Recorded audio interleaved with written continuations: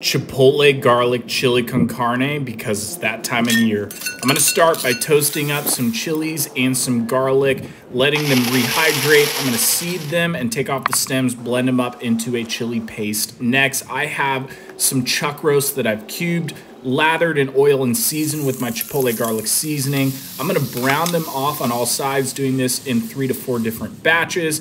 Once that's done, I'm gonna add in my diced onions and some minced garlic, let that brown. Next, I'm gonna deglaze the skillet with some dark beer, adding in the chili paste and some beef bone broth. I'm gonna add in all the cubed chuck roast, let that roast over the fire for about 2 to 3 hours until it's fork tender. Pulling this off, I'm gonna put it into a bowl and serve with cotija and some chopped scallions. These are so freaking delicious. Highly recommend you find this whole recipe at overthefirecooking.com or link below. Cheers!